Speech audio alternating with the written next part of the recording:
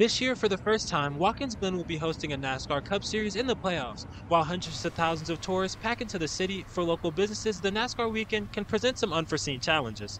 It's kind of, I find, created a little bit of a self-fulfilling prophecy that stay away from Watkins because it's busy, and then everyone does, and we don't have business.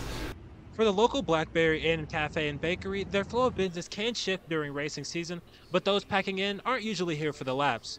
We really had, I think, more regular tourists coming in rather than NASCAR tourists.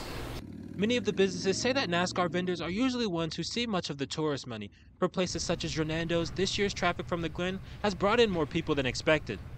Pushed out this year. We've been getting a lot more business when we usually see a slowdown. So I would say it's a financial boon, especially with school started this year. It felt like it hit harder than the last couple years. While fortunes have switched for some businesses, places such as Rooster Fish Pub, who have been in the community for over 30 years, always spend extra time preparing for the weekend. Yes, this is one of our biggest weeks of the year, actually.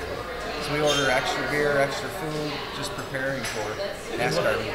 And races at the Glen are set to start tonight. Businesses throughout Watkins Glen are hoping that the momentum can carry throughout the weekend and further into the future.